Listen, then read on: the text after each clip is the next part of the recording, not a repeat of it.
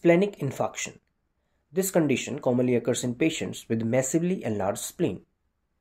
So enlarged spleen is a prerequisite for the splenic infarction, which could be caused by many conditions such as myeloproliferative syndrome, portal hypertension, pancreatic disease, splenic vein thrombosis, sickle cell disease, or vascular occlusion produced by previous surgical interventions such as spleen-preserving distal pancreatectomy. The infarct may be asymptomatic or give rise to left upper quadrant and left shoulder tip pain because the phrenic nerve is involved. Contrast-enhanced CT will show the characteristic perfusion defect in the enlarged spleen.